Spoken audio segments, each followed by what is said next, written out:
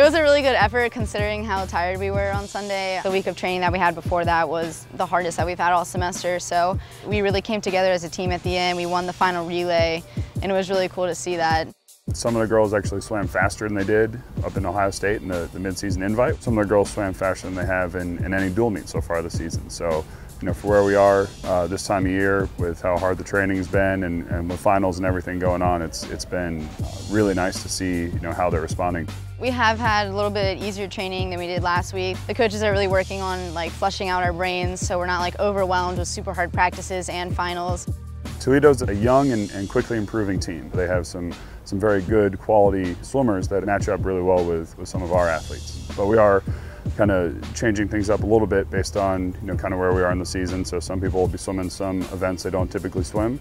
Me personally, I'm not swimming the 50, I'm doing a more longer race, so I think it'll be fun to see how versatile we can be and come out of our comfort zones and definitely maybe throw them off a little bit because some of us won't be in our usual races. Being able to change events is nice for us as coaches to see athletes in different events, but also for the athletes as well. It gives them a little bit of a break, it gives them a little bit of a change. It can help both mentally and physically. We're dressing up in Christmas gear, so it should be a good time. We just have to focus on the little things again. Like I said, making sure that we're staying tough through our races, I think, is going to be key.